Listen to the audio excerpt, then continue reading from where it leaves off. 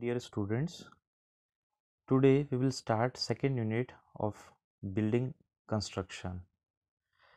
In previous lectures, we had studied about the various building materials. After mixing that materials, we produce a homogeneous mix that is known as concrete. So, in this unit, we have to study the following topics as mentioned here, that is ingredients of cement concrete and grades of concrete, its proportion for nominal mixed concrete, then workability, compressive strength of concrete, and curing of concrete. So, we will start our topic concrete. Concrete. Fresh concrete may be defined as a plastic mixture of cementing material. So, cementing material can be lime or cement. So, concrete is mixed with sand, crushed stones, or maybe it gravels in the presence of water. So, concrete is the major material that is used for the construction purposes. And concrete is a product obtained artificially by hardening of the mixture of the above materials. So, certain admixtures are also sometimes added to concrete to increase its specific properties. Then concrete has become so important material in nowadays for every type of construction such as buildings, roads, highways, tunnels, and etc. etc. Majorly, it is a building construction material. It is used in buildings. Concrete finds its application right from foundation to the topmost story in multi-storied structures through floors at all the levels, window sill levels, cantilever, and architectural fancies. It is also used in transportation purposes for pavement design, streets, highways, airports, traffic tunnels, foundation for ropeways, etc. And it is a major building material for massive constructions such as dams, water treatment plant, water storage tank, and a waterproof, fireproof, or maybe it used as a soundproof material for shielding against radiations in X-rays plant as you know it in atomic power plants. Then we know about what are the ingredients of concrete. So major ingredients of concrete are cement. So we have studied types of cement, but mostly we go through Portland cement. It is most widely used cementitious ingredient in the present day concrete work. Then secondly, we use fine aggregates. Fine aggregates, that is sand. Then we go as coarse aggregate. Coarse aggregate means that is crushed stones or gravels. Then we mix water, then admixtures if required. Then cement, as we all know, cement is used as a binding material to bind the coarse and fine aggregate particles together by setting and hardening around such particles. Then fine aggregates. Fine aggregates are the aggregates which passes through 4.75 mm IS sieve. IS means Indian Standard Sieve, and contains only so much coarser material as permitted in the relevant IS codes are called fine aggregates. Please mark to your notes with pencil what specific points I give extra in with this relevant notes. Then the fine aggregate serves the purpose of filling all the open spaces in between the coarser particles. So it is used as a filler material. Then we mix coarse aggregate. Coarse aggregate are the aggregates which is retained on the 4.75 mm IS sieve and containing only so much finer particles as permitted for various types described in the relevant IS codes. So what is the function of coarse aggregate?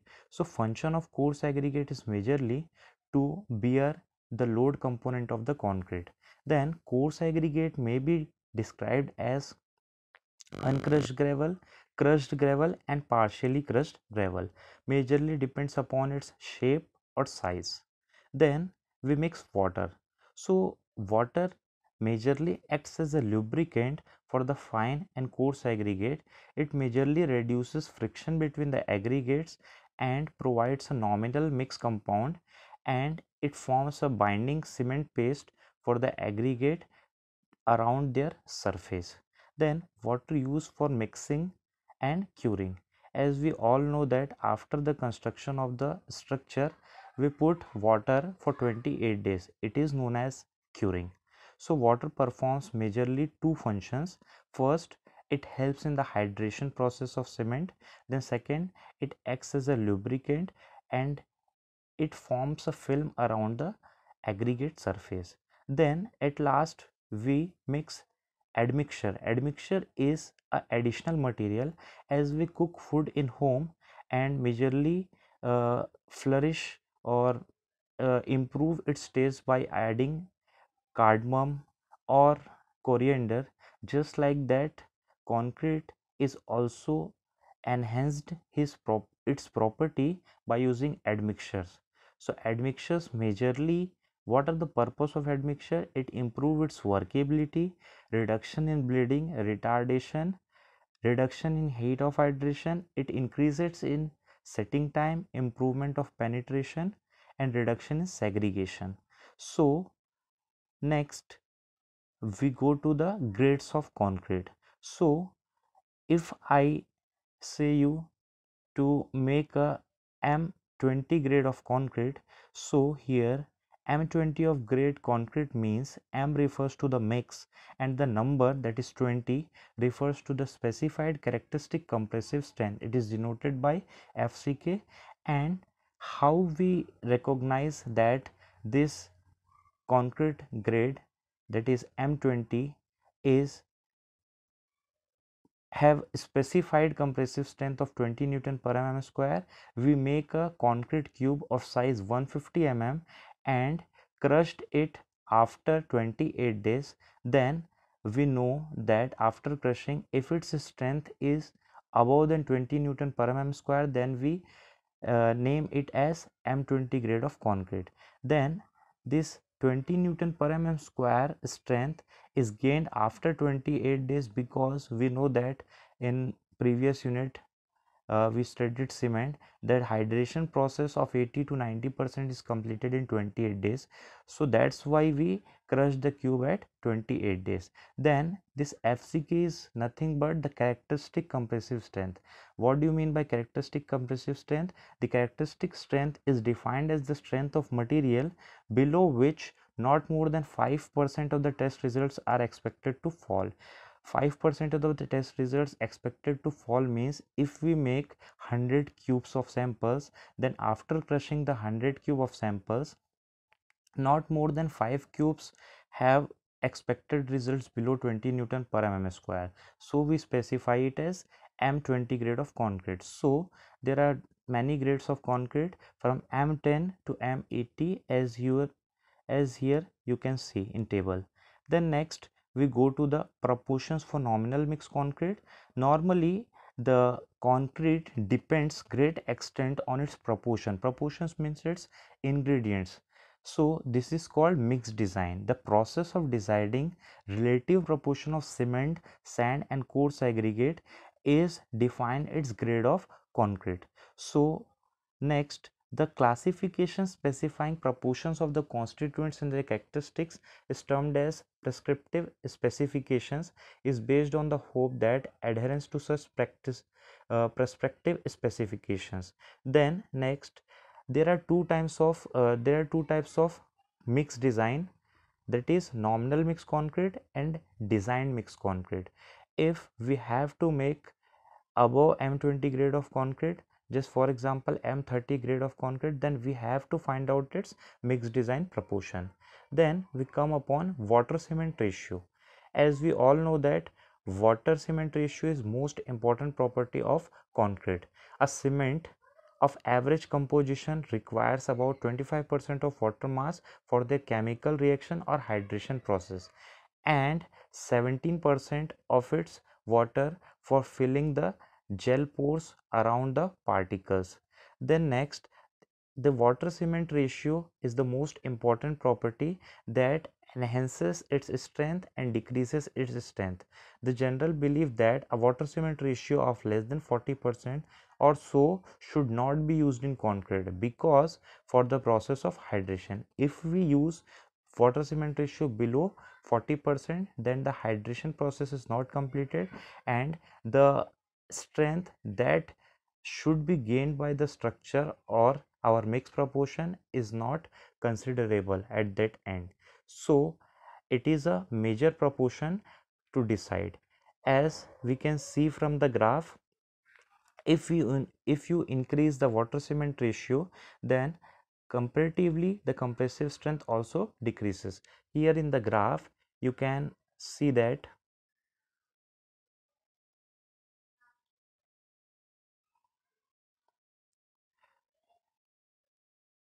here in the graph you can see here that if you are compacting with a vibrator, then the water cement ratio needed is very less. If you use hand compaction as comparable to mechanical vibration, then water cement ratio needed is more. And if we use normal hand compaction or mechanical compaction, then we have to needed more water cement ratio. Then we come upon workability of concrete. What do you mean by workability? The workability of concrete can be defined as the ease with which concrete can be mixed, handled, transported, placed in position and compacted. As workability is also defined as it determines the amount of internal work necessary to produce full compaction. The greatest single factor that affects the workability is the amount of water in the mix.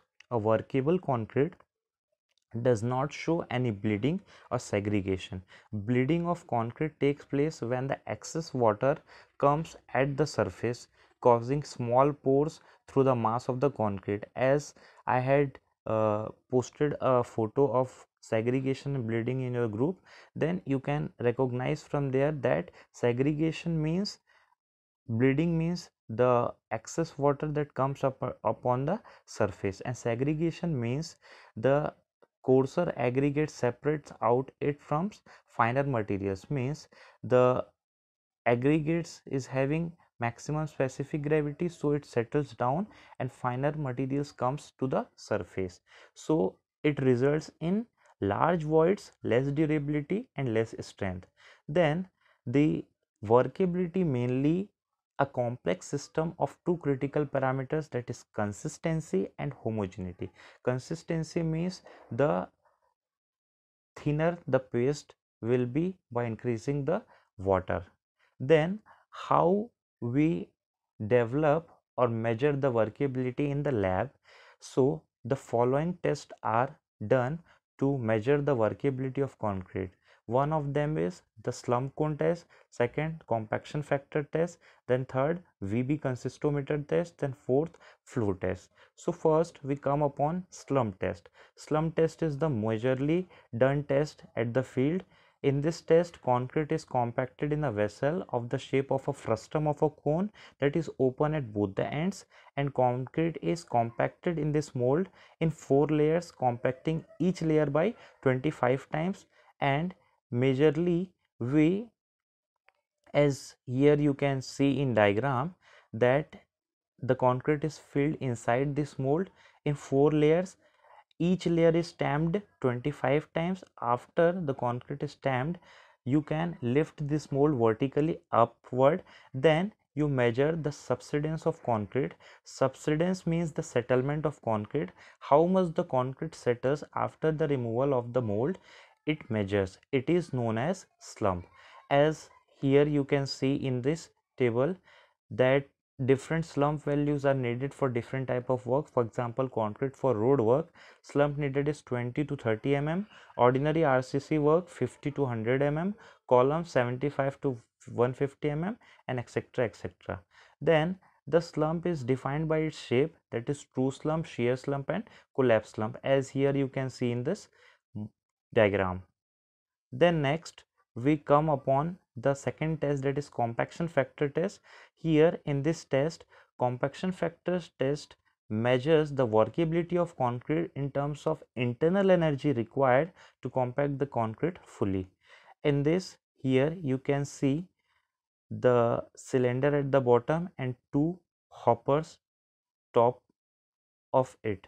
So we mix the concrete and concrete is filled in the upper hopper, then this hopper clamp gate is trap door is open, then concrete is fall in lower hopper, then trap door is open, then concrete falls in the bottom cylinder. Then we measure the empty weight of cylinder, then weight of cylinder with concrete. So weight of empty cylinder is W1, weight of cylinder with concrete is W2. So W2 minus W1 is the weight of concrete that is inside the cylinder. It is theoretical weight of concrete. Then again the concrete mix is filled inside this cylinder manually by tamping with rods. Then it is fully compacted concrete, then its weight is W3, then W3 minus W1 is weight of concrete manually compacted inside the cylinder. So compaction factor is nothing but it is the observed weight of concrete in the mold to the theoretical weight of the concrete in the mold. So it is a factor. So if it comes 0.85, then it is low workable concrete. If it is 0.92, that it is medium workable concrete, and if it is 0.95, that it is good workable concrete. Then what are the factors affecting workability we can discuss in next class. Thank you to all the students.